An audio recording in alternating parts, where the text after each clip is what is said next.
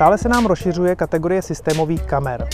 Sony NEX-5r a Sony NEX-6 jsou nové fotoaparáty, které jsou určeny opravdu pro všechny.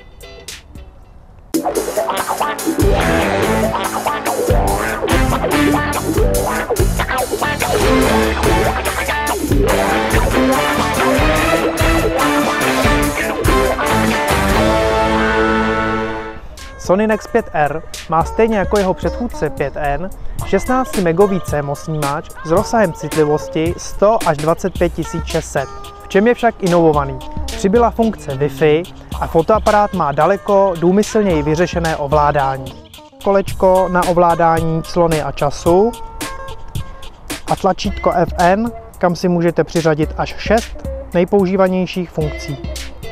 Rozlišení LCD displeje je 921 000 bodů. Oproti předchůdci je ale výklopný až o 180 stupňů. Toho můžete například využít pro focení autoportrétu. Zcela nový zaostřovací systém zásadně zkracuje dobu potřebnou pro zaostření. Funkce Peaking je užitečným pomocníkem při manuálním ostření. Snímek lze kromě spouště pořídit i jedním dotykem na displeji.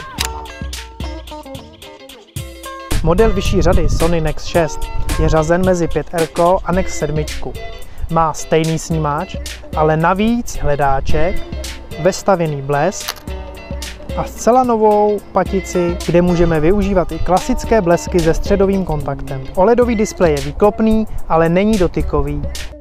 Mezi klíčové vlastnosti obou fotoaparátů, kromě již zmiňované funkce Wi-Fi, patří sériové snímání až 10 snímků za sekundu s kontinuálním doostřováním, spousty kreativních režimů a samozřejmě video v rozlišení Full HD.